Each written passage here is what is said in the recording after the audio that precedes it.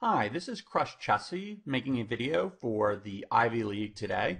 And my video today is going to be on poker math and what kind of motivated me to create this directed learning video and present it as my first video for the new Ivy League, which is what the site is presently. It's transferring over from Lego, is that in talking to a lot of the students I've met through Lego Poker, I've noticed that many of them find the math associated with poker pretty challenging. And I really often get asked the question, how important is being good at math in order to be a good poker player? And I think that regardless of your level of math ability, it's definitely going to be possible to, with just a little bit of practice, understand enough math where the mathematical aspect of the game is not going to stop you from being a winning poker player. I mean, obviously,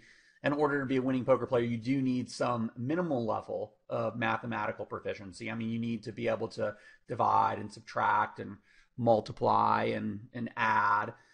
But that sort of math most of us learned in the fourth, fifth, or sixth grade. And maybe the math that we continue to study beyond that, like in the 10th or the 12th grade, where they start talking about algebra and trigonometry and calculus, maybe we didn't find that math very interesting. But that sort of math I don't think is necessary to become a winning poker player. So what I wanted to do in this video is just present a little bit of the more basic math at the beginning that I think is very important. And then towards the end of the video, I'm going to maybe focus on some more interesting aspects of the math for maybe some more advanced players, because I know that while we have a lot of players who basically, once they got to sixth or seventh grade, started daydreaming through math class because they just found it incredibly boring and kind of now wish they paid a little more attention, you also have a lot of people who are in math-oriented careers and who have quite strong facility in that stuff. So I'm going to kind of gear the video a little bit to both sorts of people. And the topics I'm going to discuss, because there's no way you can discuss every topic associated with poker math in just one 40-minute video, is I'm going to start off by discussing pot odds and giving us some practice and figuring them out. Then I'm going to talk about counting combinations. The third topic I want to address is how to estimate your equity on the flop. Then I want to talk a little bit about fold equity. After that, I'm just going to go through some trivia about how often you'll flop various hands. And then finally, I'm going to give a brief discussion on coolers and their effect on variance.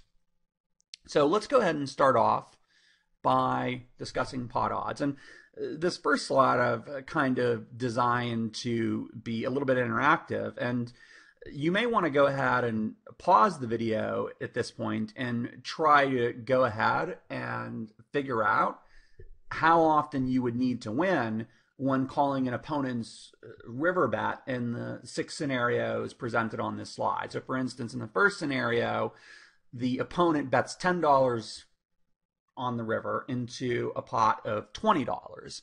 In the second scenario, he bets $30 into a pot of $40 on the river.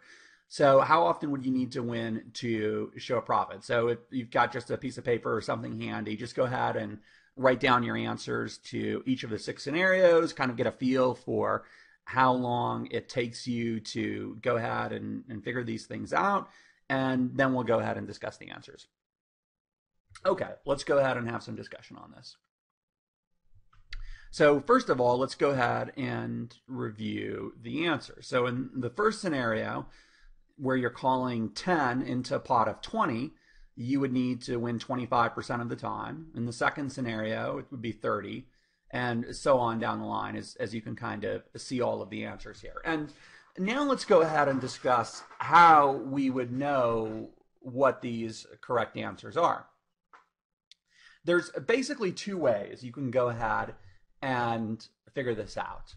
The first way, which is the way I personally prefer to use, is to just go ahead and use a formula that will exactly determine the percentage of the time you need to win when calling in any given scenario. So if you're going to use a formula, the formula you want to use is you want to divide the amount you're calling on the river by the final pot size after you call. So for instance, in the first scenario where the opponent bets 10 into 20, when he bets 10 into 20, he's creating a pot of $30. If we call that bet, the final pot size will be $40. So the correct answer would be 10 divided by 40, which would be 1 over 4, or 25%. In the second example, the opponent bets $30 into a pot of 40, so that creates a $70 pot, and if we call it, it'll be a $100 pot. So 30 divided by 100, that's going to mean we need to win 30%.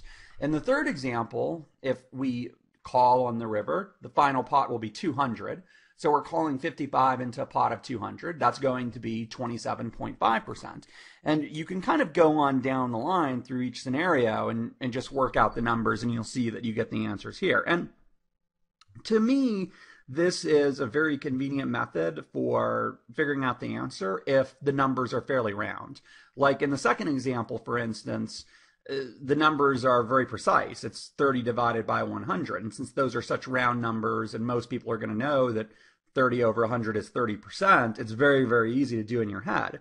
But when you compare that to something like what you see at the bottom in the sixth scenario where they're betting 53 into 143, well, then you need to figure out about what percentage 53 over 249 is to get the right answer.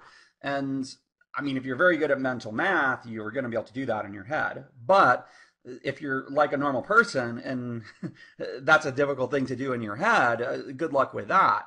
So this can be a very effective formula for people who are good at mental math, or it can be a very effective shortcut if you run the numbers and you get very round numbers that are easy to deal with in your head.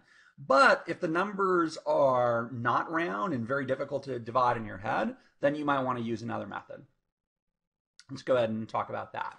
The second method you can use to determine how often your river call needs to win, or any sort of call, like it could be a flop or turn call too, if for instance you're calling it all in, is first you need to determine your pot odds. And once you determine your pot odds, then you need to figure out how to convert those pot odds into a required winning percentage, or you need to figure out how to use the pot odds to tell you how often you're going to need to win.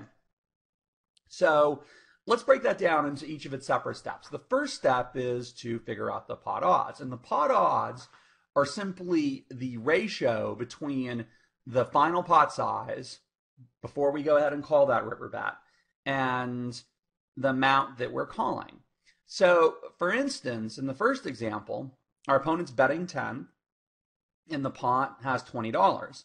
So after his $10 bet, the pot is going to be $30. So we need to call $10 in order to win $30. And the ratio between 30 and 10 is 3 to 1. So our pot odds, we would say, are 3 to 1.